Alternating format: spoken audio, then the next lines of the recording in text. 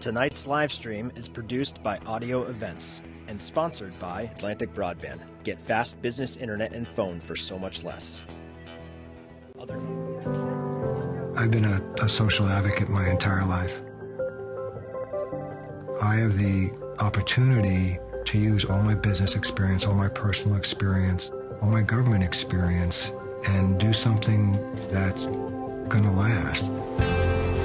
WABAN is a nonprofit organization that provides services to children and adults with autism and intellectual disabilities. When you have staff working 3 different shifts, 24/7 support is what these folks need. The only way you can do that is with technology. Whether it be an electronic health record, whether it be a payroll record, having an information highway connecting over 25 satellite locations, making sure that information is available is essential, and we didn't have that before. Who steps up? Who's going to help? Who's going to go above and beyond? Atlantic Broadband has done that for us, time and time again. WABAN has blossomed into this organization now that over the course of 1 year supports over 3,000 people in southern Maine. We cannot do this by ourselves. Without the efforts of the community, without partners like Atlantic Broadband, this work would not be possible. I'm incredibly proud, honored, and humbled to be part of this work.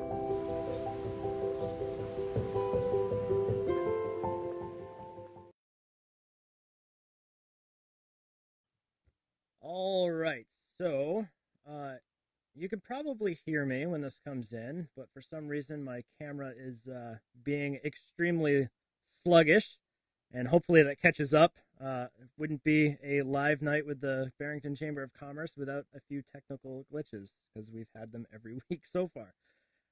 Anyways, my name is Mike. I'm the chairman for the Greater Barrington Chamber of Commerce, and I am joined tonight by 2 other board members, actually, but more importantly, they are realtors in our local real estate market, and we want to talk to them tonight about how COVID is affecting or not affecting the real estate market. So I'd like to bring in and welcome Peter Deely of Coldwell Banker and Maria Shute of RE/MAX on the Move. Welcome, guys. Hello. I practice my wave, my royal wave. How you guys doing? Good. How are you? Fantastic. So tell me, I mean, first, let me start with each one of you, get to know you guys a little bit more, and, you know, maybe our viewers might want to know a little bit more about you. Neither one of you started your careers in real estate. I mean, you've had other careers. So, Maria, what did you do before you were in the real estate market or business? I was a road warrior. I was a sales rep for industry, selling to industry. So I was that person that left on Sunday and got home late on Friday night. And when the economic downturn, the last big one hit, the business I was involved in, the writing was on the wall that it probably wasn't going to make it. So I thought long and hard about finding a career that utilized my skill set but allowed me to sleep in my own bed every night. And it eventually boiled down to real estate. I hadn't thought about it, but somebody put the bug in my ear, and it turned out to be a pretty good fit. 10 years later, I'm with the same franchise that I started with, although our agency has been purchased by a number of, has evolved. We've been 3 different names. And I'm real recently was awarded a Hall of Fame award from RE/MAX. Thank you. What was that for? That's for earnings that exceeded, I think, $1 million. Fantastic. Good for you. Awesome. Thank you. Peter, what did you do before real estate? So I was a builder for 25 years. I started out when I was in high school and college, working during the summers for a couple carpenters in the small town I grew up in central Maine. And I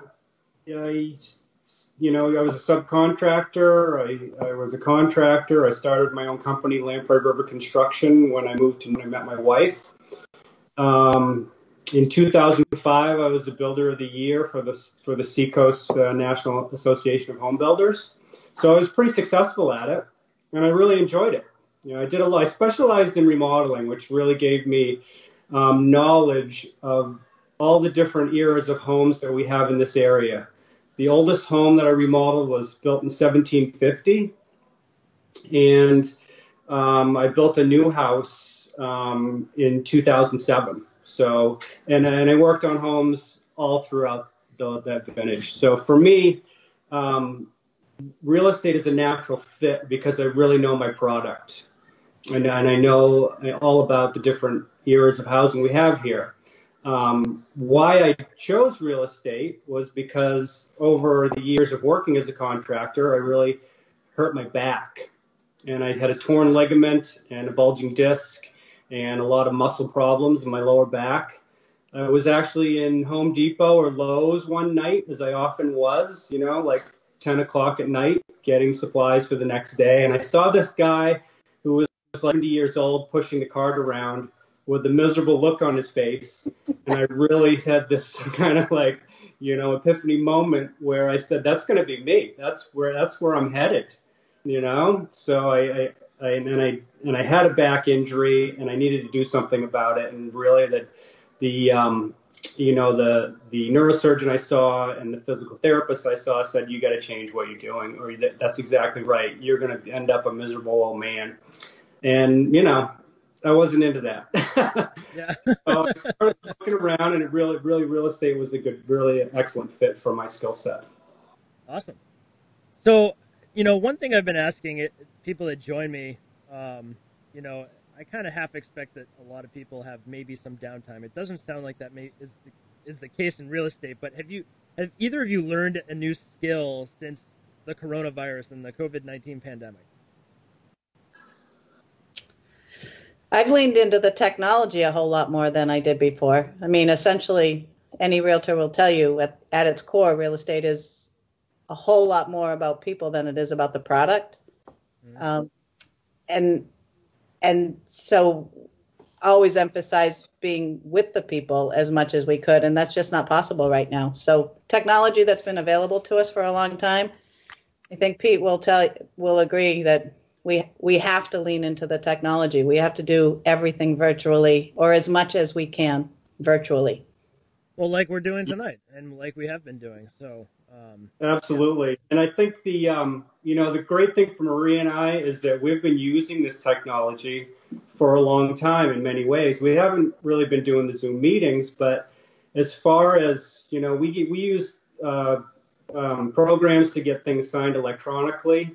We deal with out-of-state clients all the time, so we're really good at that. I think the one thing I've learned is, and Marie mentioned it, is that I like to be with my clients or people when I'm showing my properties. I like to be there, and we really have to back off on that face-to-face interaction a bit. And I guess I've learned to manage that a little bit, and it's freed up some time for me. Cool. So, yeah, go ahead, Maria. To be introduced to somebody now, it used to be always about coordinating when you could actually physically meet. Yeah. And right now, it's easy to meet with people because right. Everybody's got a half an hour in the course of the day where they're happy to take your call, just like as we are right now. Yeah. So I got to get right into this. As someone that's not in the business, it's somewhat shocking to me that the real estate market seems to still be on fire. I actually was hoping to have other real estate agents with us tonight and do like more of a big panel. We have several other members, and all of them got back to me and said, you know what, I've got showings or I'm busy, but the market's on fire and they're busy. So why do you think that is? I mean, as someone that's not in the business, I would think right now is the absolute worst time to put your house on the market. I'll take that. It's all about scarcity. We've got tremendous incentive for buyers to buy now in the form of extremely low interest rates. We have been underbuilt as a marketplace for the last 4 years. So this is just what COVID has done is compound that. Some buyers dropped out, some sellers dropped out, but the overall effect is that there are still so many more buyers than there are sellers. Sellers have so much control right now. Yeah. Well, I can add some data to that. I mean, for decades, people have been moving up here from Massachusetts, right? And in the last 10 years, the job growth in the greater Boston area, they've added 245,000 jobs. Okay, these are folks who can now afford a house. And in the last 10 years, the number of housing units has only increased by 71,600. So we're, as Maria said, we're just at an extreme shortage before COVID even hit.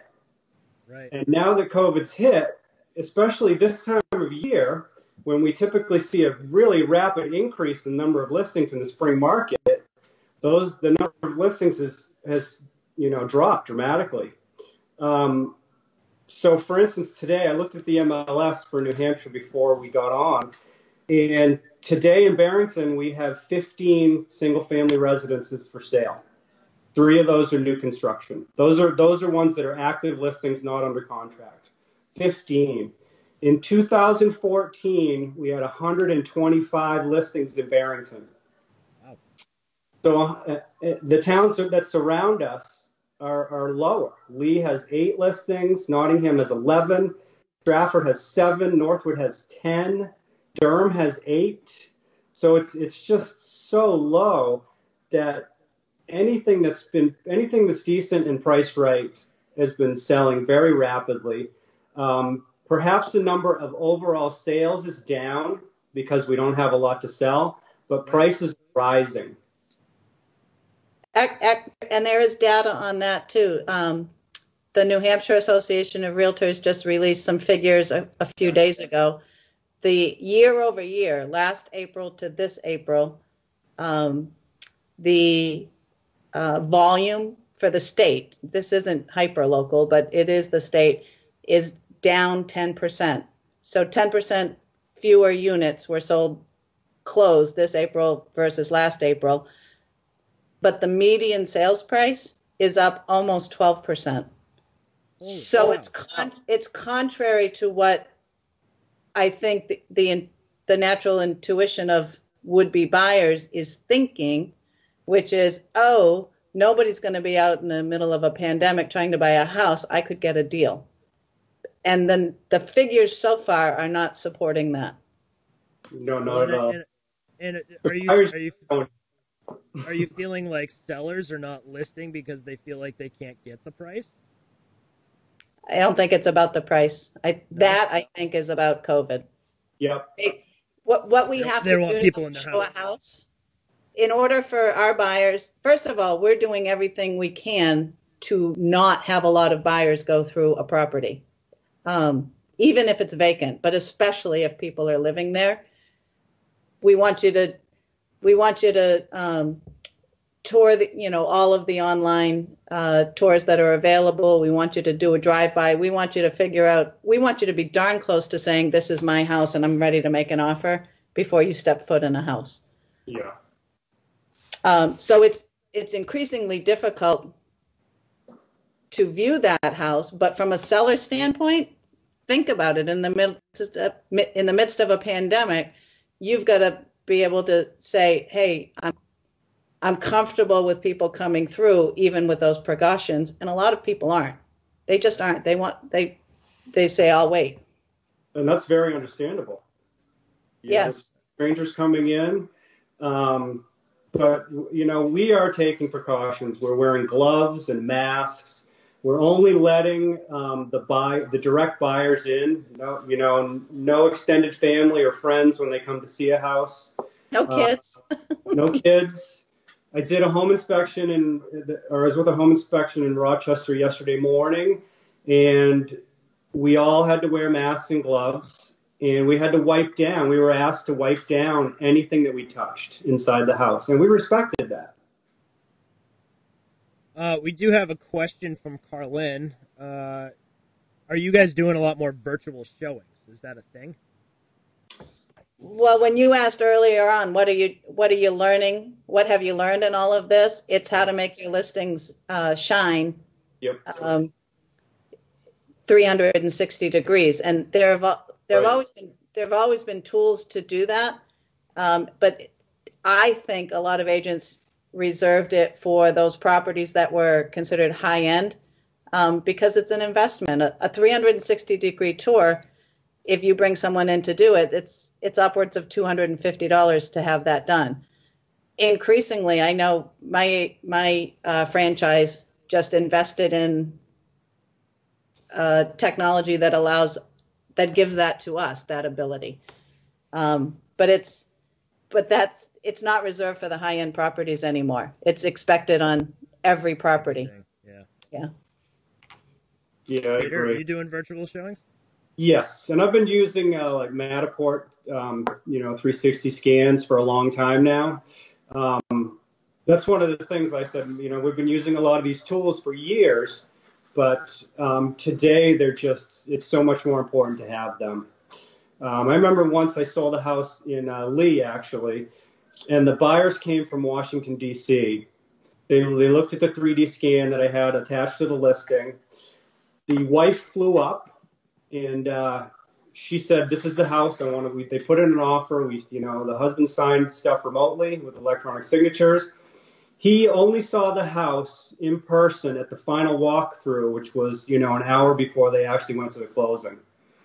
And, I was walking through the house with this guy and pointing stuff out to him, and he started pointing stuff out, little details that I really hadn't paid attention to.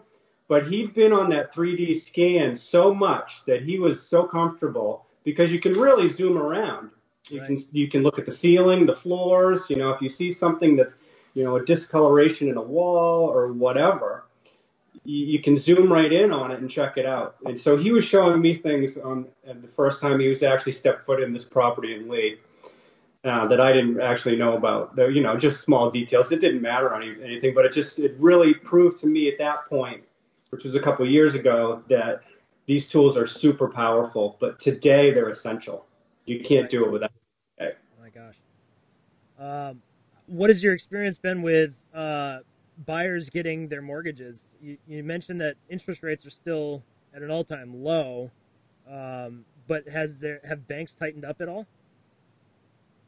Lenders are tightening up. Yeah, they're I've seen a number of fall-throughs reported because there was some interruption in the buyer's employment due to COVID. So things have fallen apart for that reason. They've also increased credit score requirements. So yeah, I think that is a little bit bouncy on the lender's side, and it's reactive. I think, again, the government's going to step in and do what they can to alleviate those concerns, because my standpoint is the federal government's doing everything they can to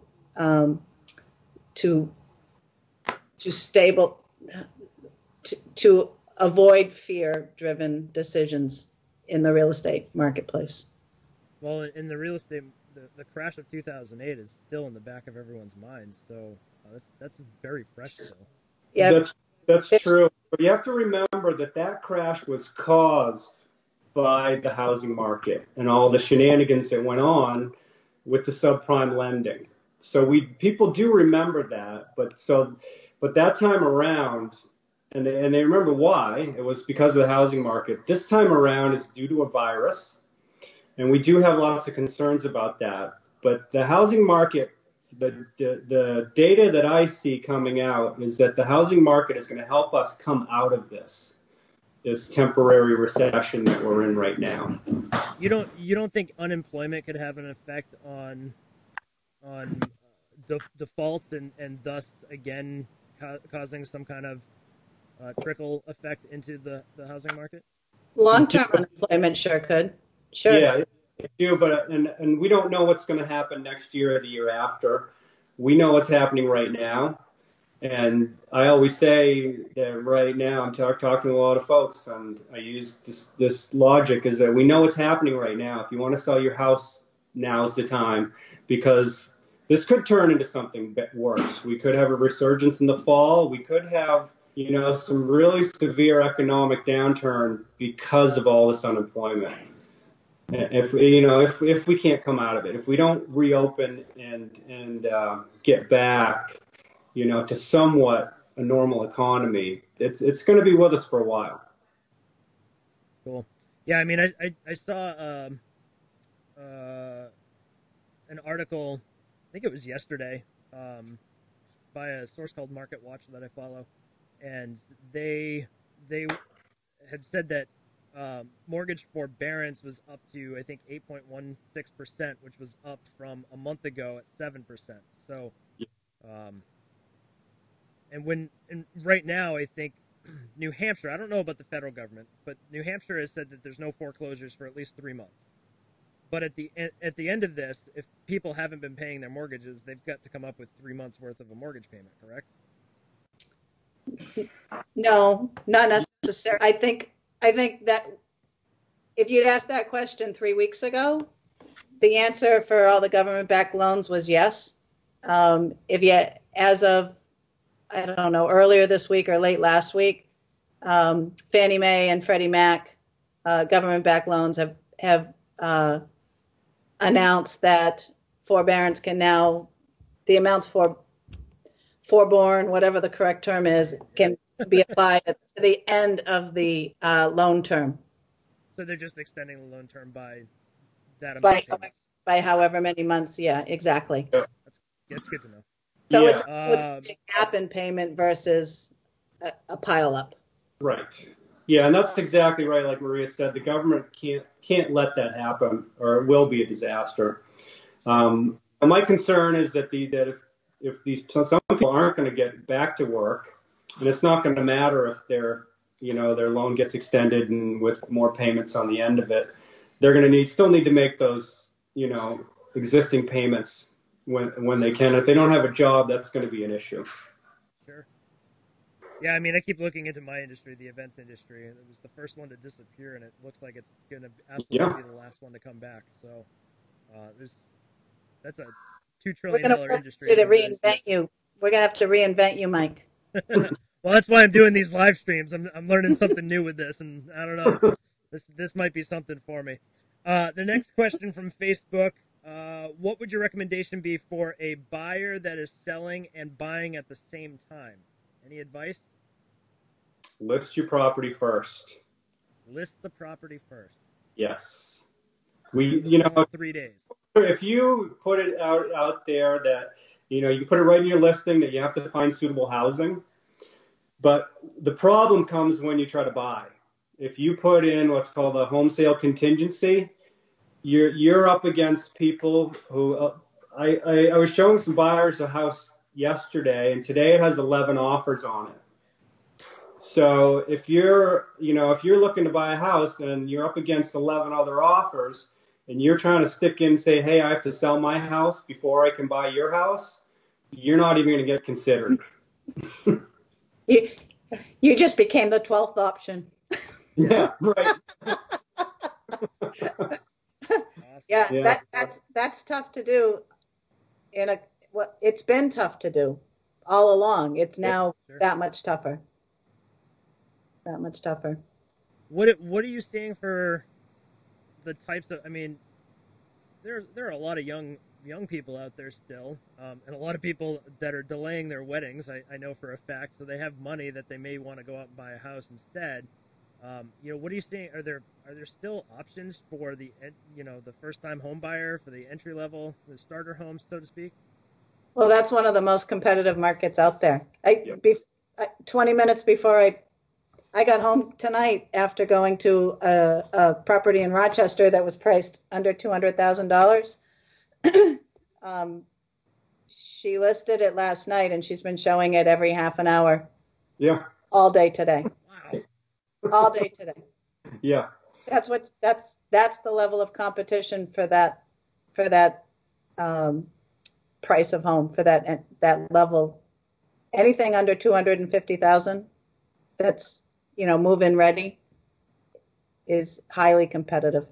Yeah, so we have to do our best to move those first-time buyers down the learning curve as fast as possible. And they'll probably lose out on a few homes before they realize that they got to be serious and step up their offers and be ready when they see something that they really like, be ready to jump on it. And to put their best foot forward. And that's jumping on it sight unseen in many cases, right? Not first-time buyers. No, they're not prepared to do that. Yeah. And they can't. It's rare that a seller's going to take a sight unseen offer anyway. But here's who the first-time buyer is competing against is the cash buyer. Yeah. And somebody who says, okay, I'll buy this. I'll put some lipstick on it. I'll upgrade. I'll do a lot of upgrades because the buyers that have lived here for 12 years didn't do that. And maybe I'll live in it while I do that. And a year or two from now, I'll sell it for a great profit. Okay, good to know. Anything else we should know about? And I want to go to Facebook and see if there are any other questions. I haven't seen any roll in. But if anyone out there has a question, please type it in the comment section and we'll ask that. What else? What other information is good information to have for buyers and sellers out there that maybe we haven't covered? Specific information. I would just encourage people to think about what their short and midterm real estate plans were, and maybe something that was midterm, you move it up, bump it up to short term, depending on, what the other side of that looks like.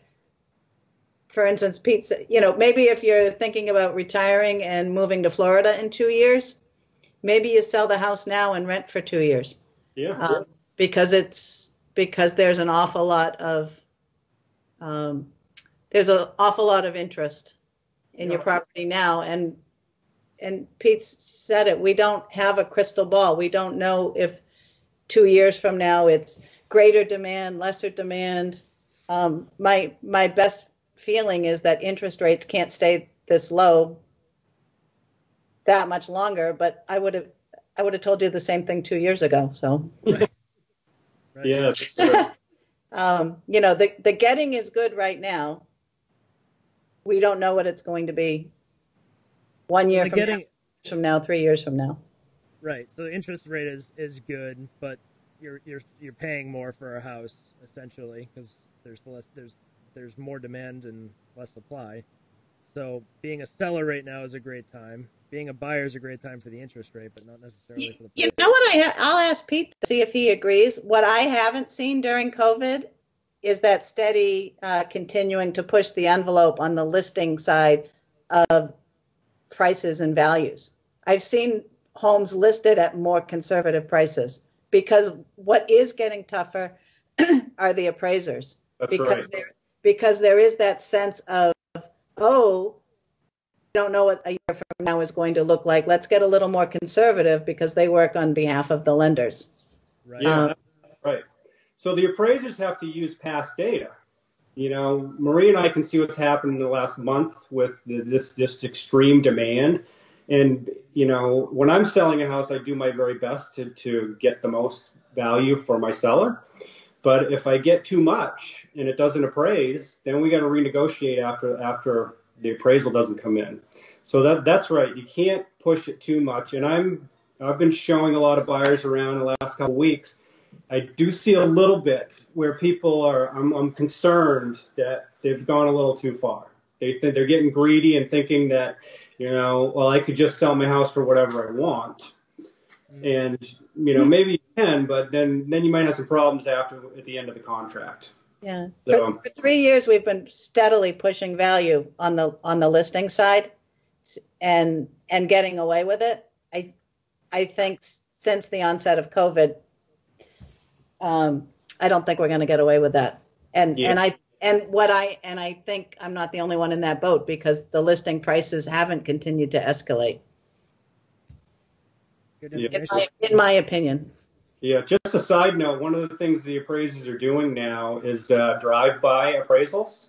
You know, we used to have to let them in the house and all that, and really, as long as they don't see a a huge disparity in something that when they're looking into the details, they can do a drive-by or an appraisal at their desk.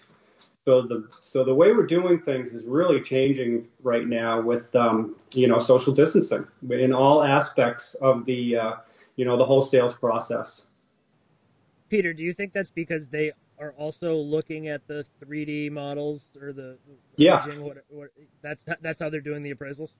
Yep. Yeah, they're looking at more detail on the listing photos and the other stuff.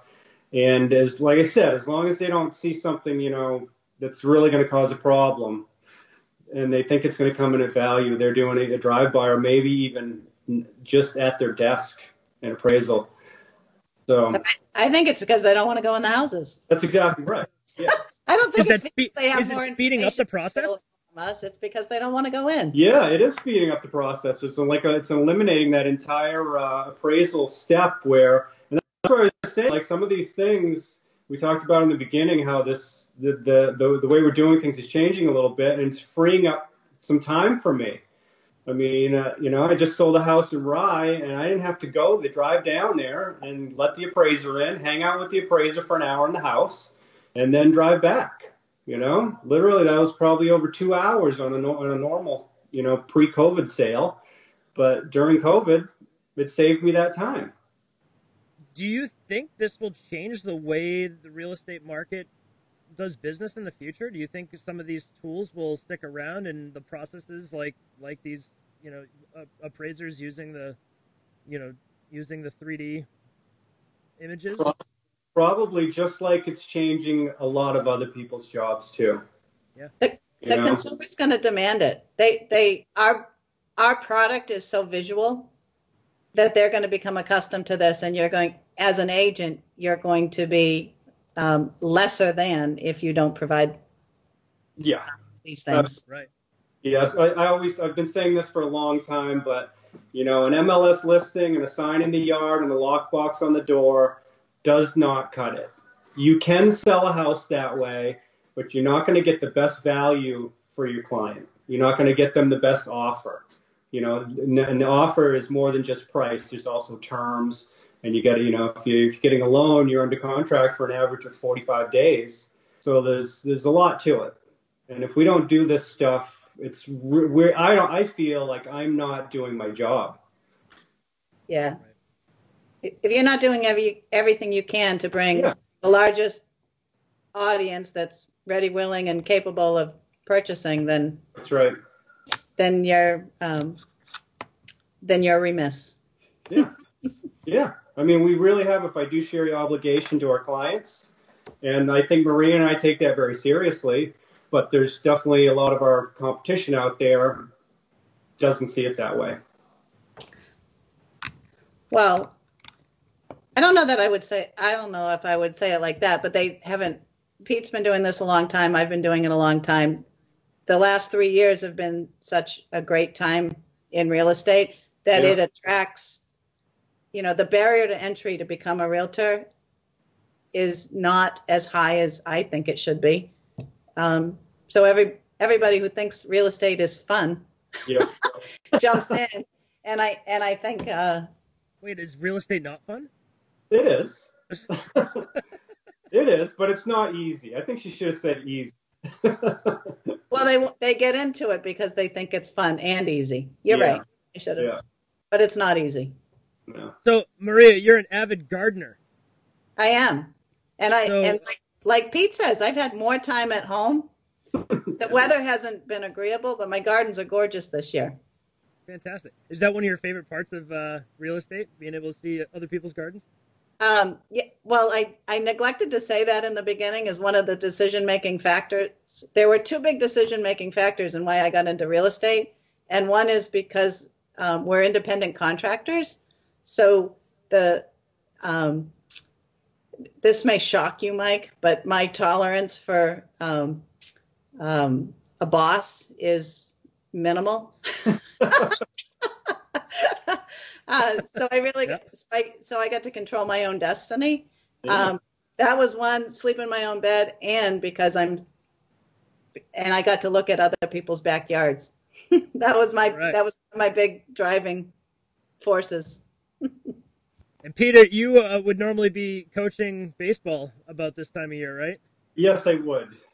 Yeah, I coached. I coached my oldest son right up through t-ball, through the middle school team.